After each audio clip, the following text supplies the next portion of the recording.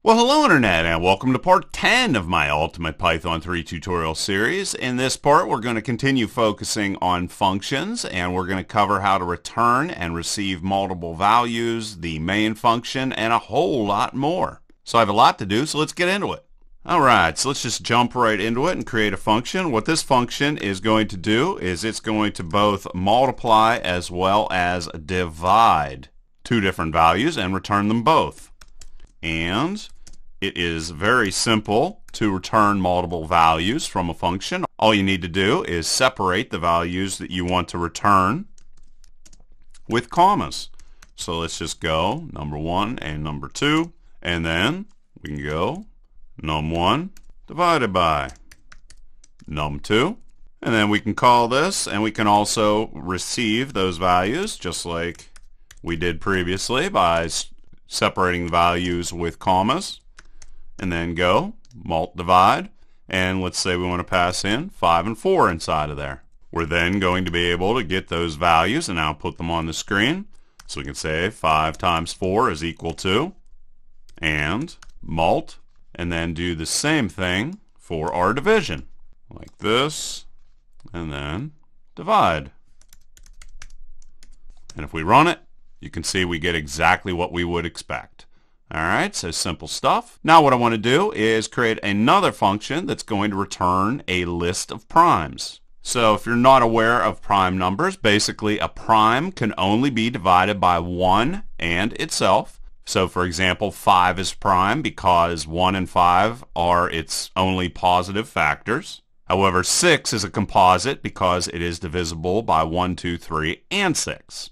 So what we're going to do with our function is we're going to receive a request for primes up to an input value. And then we're going to use a for loop and check modulus equal to 0 for every value up to the number that we want to check. So we'll say define is prime going to receive the value that we want to check up to. And then we're going to say for I in range, and we'll start at 2. Up to the value they want us to check for. And then what we'll do is, if any division has no remainder, we know that it isn't a prime number. So we'll say if num modulus I is equal to 0 in any situation, we'll return a value of false because we know that it isn't prime. And yes, I know there's other ways of checking for primes that are a little bit quicker, but I just want to keep this pretty straightforward. Otherwise, if we get through the end of that, we know that we can return a value of true. And let's just move that over here. Alright, so there we go. So then at this point, we can say get primes and max number. We're going to create a list to hold our primes equal to, and that's how we generate an empty list. And then we're going to create another for loop that is going to cycle through the primes from 2 to the maximum value that's requested. So I'm going to say for num1 in range 2 up to max number if, and we're going to call our isPrime function, pass our number inside of it, and if that returns a value of true, we're then going to add it to our list of primes. And how we do that is we say append and put num1 inside of there. And then after we do that for everything, we can return our list of primes. Then we can ask the user how many values we want or how many they want. So I'm going to call this max num2 check is equal to, cast this into an integer from the string that it is, search for primes up to, and then I'm going to go list of primes is equal to, and we can call get primes max num2 check, and then we can cycle through and print those out. So I'll say for prime in list of primes and print prime. And it'll say search for primes up to, and we can say something like 100, and it's going to go right through there and very quickly generate that list of prime numbers. Alright, so cool stuff. Nice to go and actually create a real project.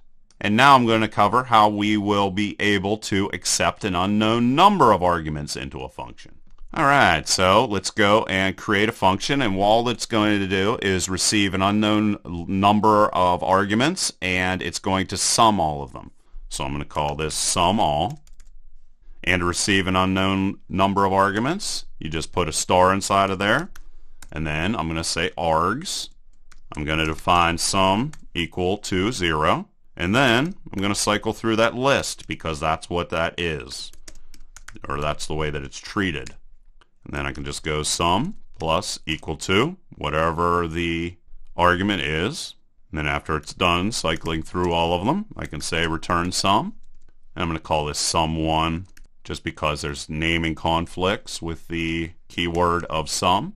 And then I can come in and go print sum and sum all. And I can throw as many values in here as I would want. It doesn't matter. It's automatically going to work. And if I run it, you can see we get our sum that we would be expecting. Alright, so we can receive an unknown number of arguments.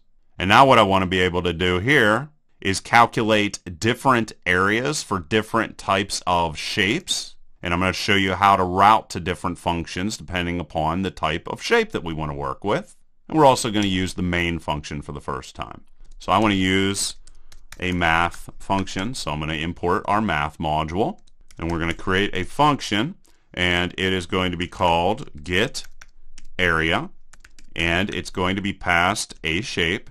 And it's going to route to different other functions depending upon whatever that shape was that was passed inside of it. Now I'm going to convert this into lowercase just so it's easier to do comparisons.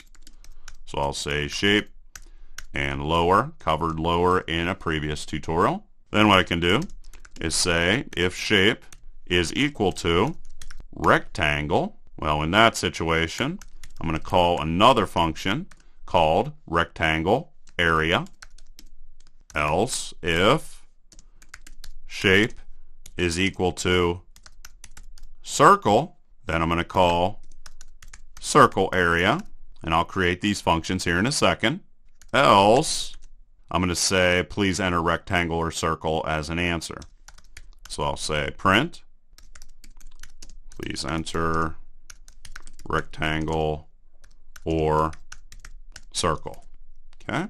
And now what I need to do is to create those two different functions. So I'm going to say define rectangle area.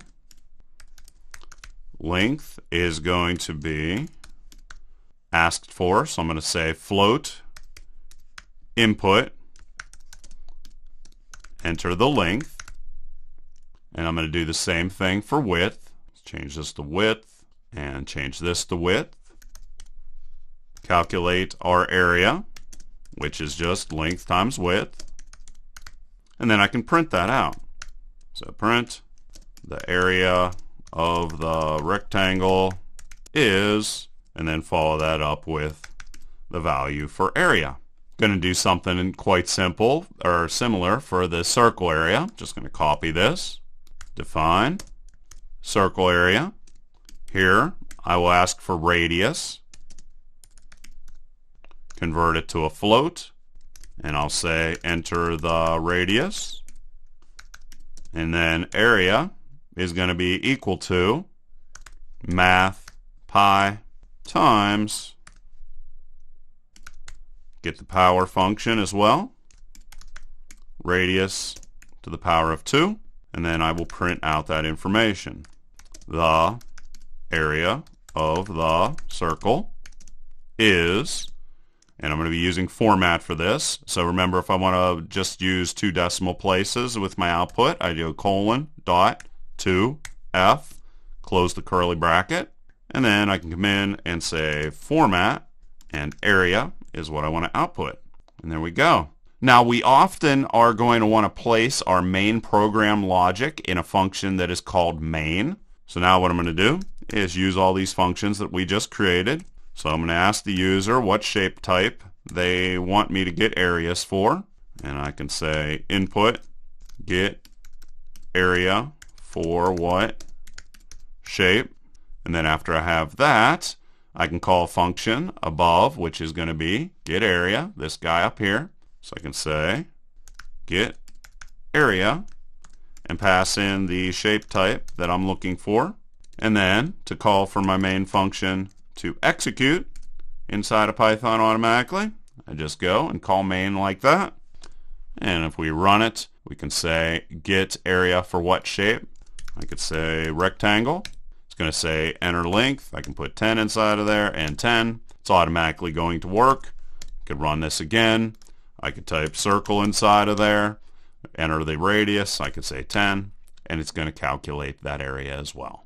Alright, so cool stuff, and that's going to be all for now. But get ready for the next video because we'll be covering lists, and we'll look at numerous different list functions, how to sort lists with the first algorithm that I'm going to cover, which is the bubble sort, and a whole lot more. And like always, please leave your questions and comments below.